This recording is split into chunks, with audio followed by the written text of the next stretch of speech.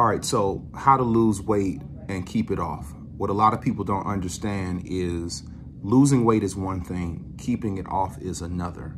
Losing weight, a lot of times when you become focused on your goal to get there, you have momentum. Keeping the weight off is a bit different. The inspiration and the motivation has to come from a different place, because a lot of times you're not seeing the scale go down. So the excitement and the energy that you're able to pull from the scale going down, you have to get that energy from a different place that makes you excited that you'll never go back to where you've come from.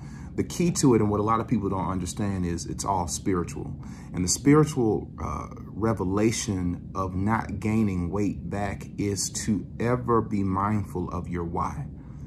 You never want to forget why you're in the game of losing weight. But you have to understand, when you're losing weight, the focus can't be on the weight.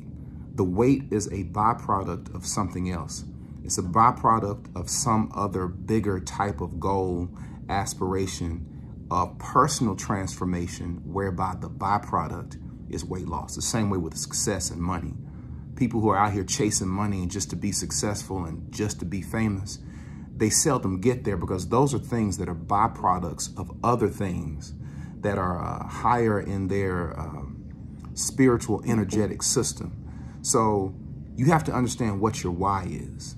You've got to understand why you want to lose the weight, meaning why you want to transform. And when you understand why you want to transform, understanding your why is what keeps you in the game when it gets rough.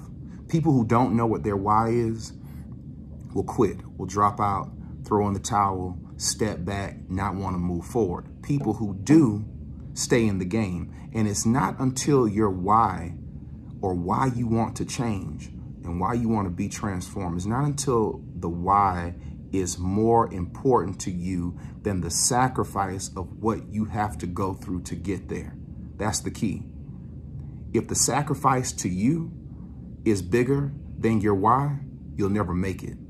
So before you change, before you go through a weight loss process, before you try to get out of debt, before you try to get off drugs, it doesn't matter what it is. It's all spiritual. It's understanding the why, but it's not starting that process until you realize and accept nothing else is more important to me or for me than for me to accomplish this goal. And once you get your why and you continue, and the manifestations or the repercussions of what you're doing is losing weight, is becoming healthier, is getting off prescription drugs, is becoming successful, then you have to recalibrate yourself once you arrive there and say, now that I'm here, how do I stay here?